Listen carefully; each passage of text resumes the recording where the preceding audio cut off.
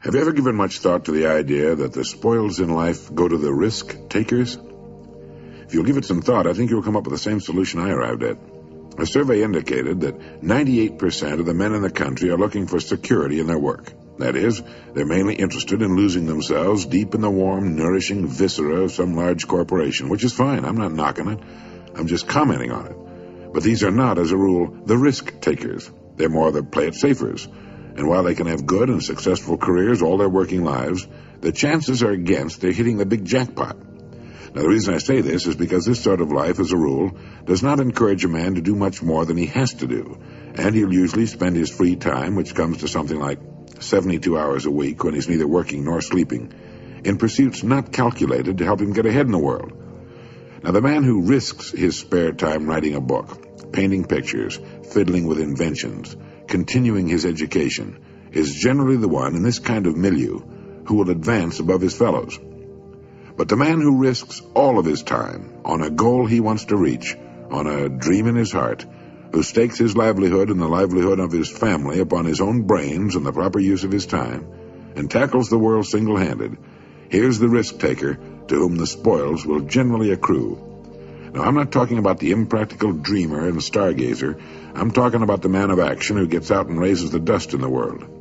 He might take some king-size pratfalls and be snickered at by friends and relatives of a more conservative bent, but he'll usually make the grade if he stays with it, and earn their admiration, if not envy, before he's through. You know, one of the biggest factors in his favor is the size of the group he belongs to. According to the most reliable figures I can find, this risk-taker belongs to only about 2% of the population. And since he's generally working on an idea that will in some way serve the big 98%, the odds swing rather favorably to his side. Additionally, a man on his own must think. He must devote more of his days to thinking. Conversely, the man with a good, steady job who's familiar with his work and surroundings can go along pretty well from day to day without doing any creative thinking at all. And as I said, we have a tendency to do no more than we have to. Anybody who spends a good deal of his time thinking is going to come up with a good idea once in a while. The law of averages is definitely on his side. And if you'll think about it a minute, you'll realize that he only needs a few, maybe only one really good idea to make it big. Now, the more you think about it and analyze it, the more it makes you think that what appears to be the risk-taker really isn't nearly as big a risk-taker as you might imagine. The cards are stacked pretty well for him from several important standpoints. But as I said in the beginning, the spoils definitely go to the risk-taker. Life is full of hidden contradictions. One is that the man who thinks he's playing it safe really isn't, and the man who seems to be taking the greatest risks, considering the law of averages, is playing it safest. People who do well in the world, being creative and willing to take a calculated risk, are people who manage to overcome the fear of laughter. Anytime you attempt anything in which you risk failure, you run the risk of having people laugh at you. A college professor worked for many years on an invention. He tramped all over New England trying to interest capital in his device for making the human voice travel along a wire. The people laughed at him. It was, of course, plumb idiotic, they said, to suppose that the human voice could be carried along a wire and heard for many miles or even for a single mile. But our old friend and benefactor Alexander Graham Bell could not be laughed out of it, and every time we pick up the telephone, we salute the man who stayed on course despite the laughter. Millions of people laughing in derision could not hurt us an iota, but we stand in mortal terror of it. Men and women who can prove themselves heroes in great crises tremble before derision. It's a queer quirk of human nature we probably develop as children. It has cost much. It's changed the history of the world. Sometimes the price of a laugh has meant the slamming of a door of fame and fortune, or even immortality. Elias Howe invented the sewing machine, but it nearly rusted away before the American women stopped laughing about it and could be persuaded to make use of it. With their sewing done so quickly, they argued, what would they ever do with all their spare time? So a biographer paints a tragic picture. The man who had done more than any other to lighten the work of women was forced to borrow a suit of clothes on an occasion of a public appearance. Men are as bad as women when it comes to resisting new ideas. The typewriter had been a demonstrated success for years before businessmen could be persuaded to buy it. How could anyone have letters to write, they argued, to justify the investment of $100 in a writing machine? Only when the Remingtons sold patent rights to the Telegraph Company and two groups of salesmen worked in competition was the resistance finally broken down. Xerography faced the same kind of problem when it was first introduced, and other inventions have had similar battles. Here's an extract from a notebook of Robert Fulton, who invented the steamship, who changed the world from sail to steam on the oceans of the world. He wrote, "As I had occasion daily to pass to and from the shipyard where my boat was in progress, I often loitered near the groups of strangers and heard various remarks as to the object of this new vehicle. The language was uniformly that of scorn, sneer, or ridicule. The loud laugh often rose at my expense, the dry jest, the wise calculations of losses or expenditures, the dull repetition of Fulton's folly. Never did a single encouraging remark, a bright hope, a warm wish cross my path. Never did a single encouraging remark, a bright hope, a warm wish cross my path." And that's about what you can expect when you try something new. Emerson once commented that no one ever falls ill, but that passers-by idly hope that he will die. And the same perversity and built-in envy cause people to think or hope that any new idea or plan that runs counter to established principle will fail. Speaking of Emerson, he also wrote, "Pythagoras was misunderstood, and Socrates, and Jesus, and Luther, and Copernicus, and Galileo, and Newton, and every pure and wise spirit that ever took flesh. To be great is to be misunderstood." You know, we tend to forget that the greatest people, the greatest writers, the greatest teachers, were for the most part in violent disagreement with their times and the way things were being done. We seem to have become so flabby in our acceptance of anything that we fail to do anything personally about what we see about it. Norman Cousins has written that the biggest issue of all in the years just ahead is not just the squandering of physical resources, but the squandering of human resources. What constitutes failure? What does a person have to do or not do in order to fail? Herman Melville died in 1891. He wrote the book Moby Dick, the whaling epic, with its tremendous metaphysical concept of evil, at the age of 30. The book was published in 1851, sold a few copies, and then was promptly forgotten except by the limited connoisseurs of creative writing. Melville lived 40 years beyond publication of Moby Dick. He considered himself and his book a failure, and from a publisher's point of view, Melville was right. Of his other novels, Billy Budd remained unpublished for 40 years after his death, and like Moby Dick, has since become a literary classic.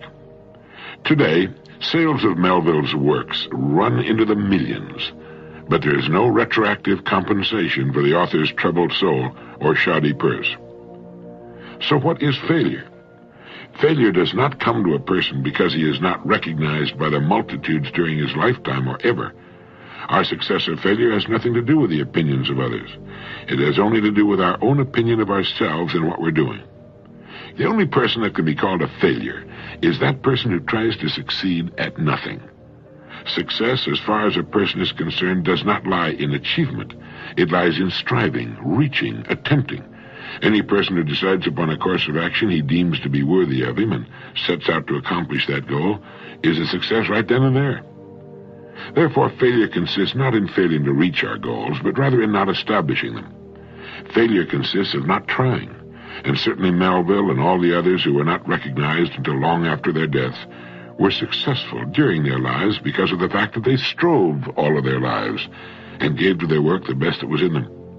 And for every Melville that we read about, there have been millions of men and women equally successful, of whom we'll never hear. People who didn't write books or try to save the world, but who, in their own quiet way, in their own places, gave to what they had chosen the best that was in them. Melville must have known deep within himself when he finished the last page of Moby Dick that he had not failed, just as each of us knows how much of himself he's giving to what it's been given him, what he has chosen to do. People who play it too safe take the greatest risks. Did you know that? In the long haul, the intelligent risk-takers develop the greatest security. It's a wise person who learns the importance of risk-taking.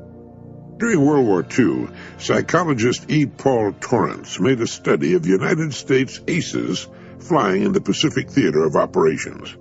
He reported that the most salient characteristic of the ace was his risk-taking ability.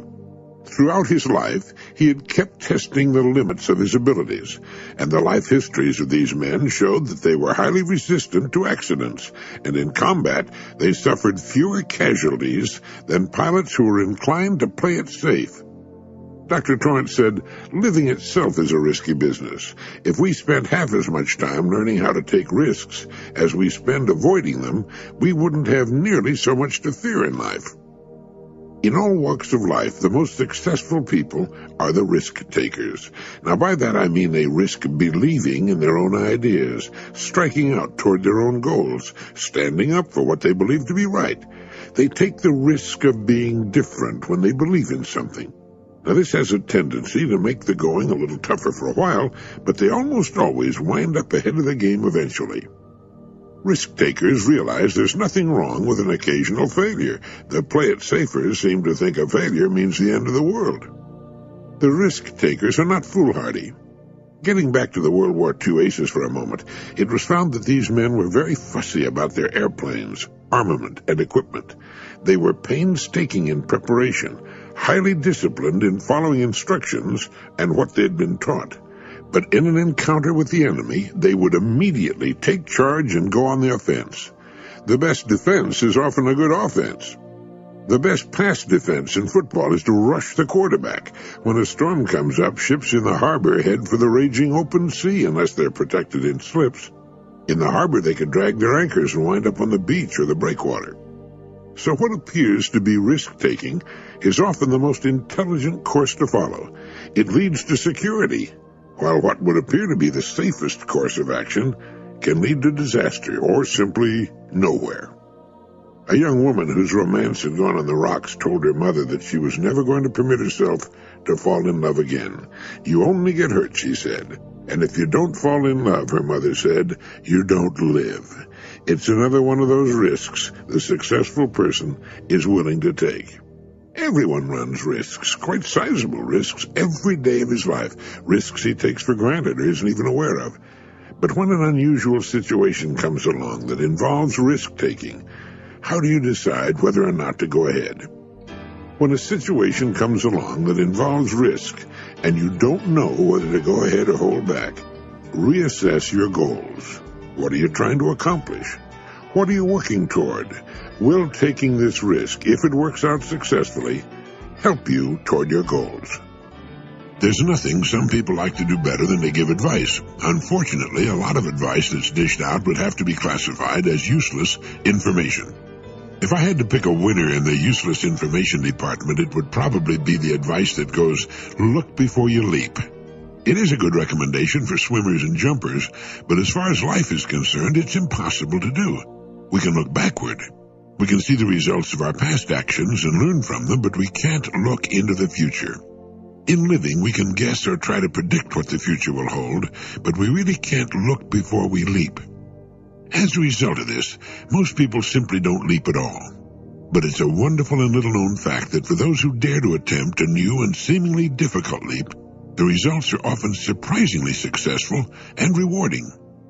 Now, this is something that needs some explaining and no little qualification. The leap we take should be in line with two important criteria. One, it should be towards something we want with all our heart. And two, it should be in a field in which we have a good background of experience, or at least in an area related to our past experience. Let me give you some examples. Lindbergh took the big leap when he flew nonstop across the Atlantic, the first one to ever do so. But behind him were years of flying experience, including flying the mail in all kinds of weather with virtually no navigational aids. He couldn't see into the future as far as his success or failure was concerned, with failure probably meaning his death, but he was well prepared for the leap, and it made him rich and famous. Columbus did the same thing. He wanted to do something that had never been tried before. He believed it could be done, and he was a highly skilled sailor and navigator, and he had the best ships then available for the journey. All human progress is the result of this kind of thing, and on a much smaller scale, the same principle can be applied to our lives. If there's something you want very much to do, if you know it's right, and if you're prepared to try it, the chances are excellent that you'll meet with surprising success. And after you've taken the big jump, you'll probably wonder why you waited so long. Of course, there's always the risk of failure. Lindbergh could have been killed. Columbus's little fleet could have met with disaster. Einstein might have been wrong. Washington might have been defeated and hanged along with all the signers of the Declaration of Independence by the British. But the fact is, they were not. It brings to mind again the great lines spoken by Thucydides in his funeral speech for Pericles. The secret of happiness is freedom, and the secret of freedom, courage. You'll never get elected unless you expose yourself to defeat. You'll never make it to second base if you try to keep one foot on first. You'll never achieve the dream in your heart unless you take the big jump and are willing to risk everything, even failure, on the attempt.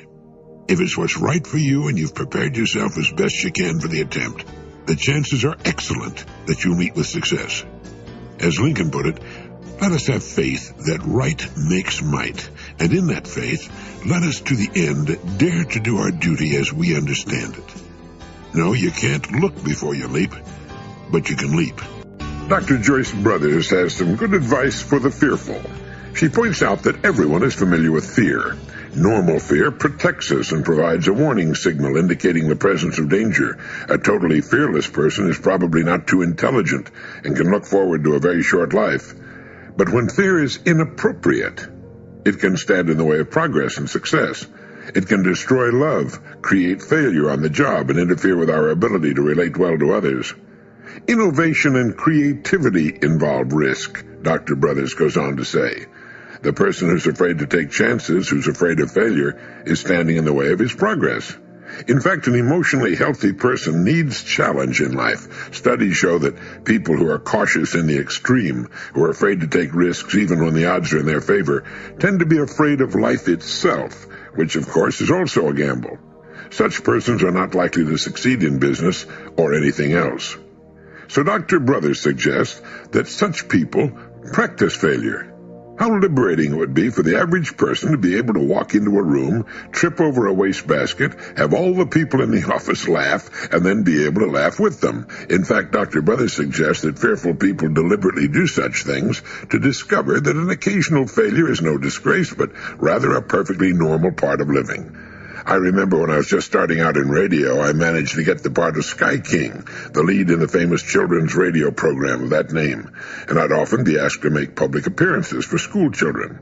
One day I flew up to Michigan to greet and sign autographs for several hundred children allowed out of school for the event. I flew there in a small two-seater airplane. I was dressed in my cowboy costume, from the hat to the cowboy boots, gun belt, the works. As I was trying to climb out of the airplane cockpit in my unaccustomed costume, while the hundreds of children watched and waited nearby, I caught my heel on the cockpit coaming and fell full length on the wing. Then I did a slow roll off the trailing edge of the wing to the ground. My guns fell out, my hat rolled away, and a death-like silence fell on the children. There was their hero, sprawled on the grass. He couldn't even get out of an airplane. Well, I picked up my guns, put my hat back on, and with a sheepish grin from ear to ear walked to the waiting children. We all had a good laugh about it, and I signed the autographs, and all went surprisingly well. And as I flew back to Chicago, I thought about how often children fall, and that they could easily empathize with me. Don't lose your sense of humor, and remember that even though they may laugh, people are kinder and more forgiving than we generally give them credit for being. Risks and pratfalls are a part of life. So is an occasional failure in other ways.